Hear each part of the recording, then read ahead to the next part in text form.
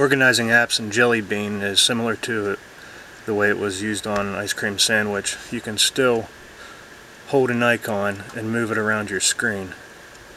What you can't do anymore is drag it to the sides of the screen to put it on the other pages.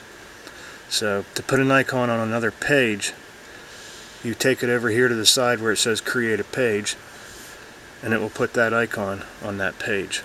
The other way to put icons on pages is to go to the apps and then pick an app, hold it down, and it will go onto the page that you had selected before you touched apps.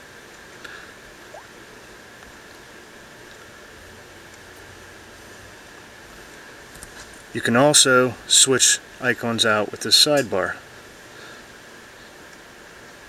You can put 5 icons or 5 apps in the sidebar, and they are always there.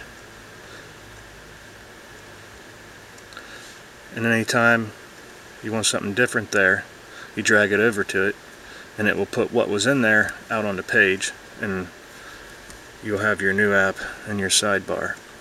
The bar could be at the bottom if you had it in the vertical position.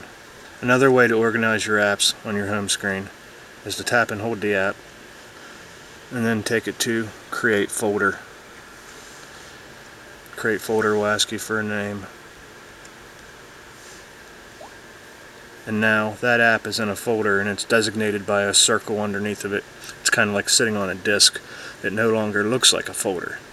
But anything you want to put in that folder, you tap, drag it over to it, and drop. And they just go right into the folder. And it ends up being a kind of a stack of apps, which you can also move anywhere on the app screen.